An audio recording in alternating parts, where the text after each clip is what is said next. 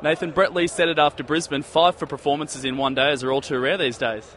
It's becoming a bit like that. I think everybody does a job, so especially tonight, all the guys did an exceptional job and performed well, and wicket could have gone anywhere. So it's just about getting it right and I guess having the luck of the draw and getting to bowl some overs. Your home pitch, I thought you really used the pitch to your advantage today. Yeah, it came out well. There's a lot of things I still want to work out. Get it right, fix up the fine little details, but can't complain. Take 5 for. And a nice positive start to the Australian batting innings always helps. It was. The boys batted very well, so they both complemented each other perfectly. Gilly batted well right through, and then Michael Clark came in and finished it perfectly, set it up for Hopesy to come in and do the cleaning up job at the end for us. And finally, just the 5 wickets, are you attributing it to the accuracy workouts you've been doing with the 10-cent piece? Yeah, definitely. A lot of work there with the 10-cent piece, and if you actually saw it, it was out on the pitch tonight, so I didn't hit it. I didn't get close to it, but I kept trying. Beautiful, mate.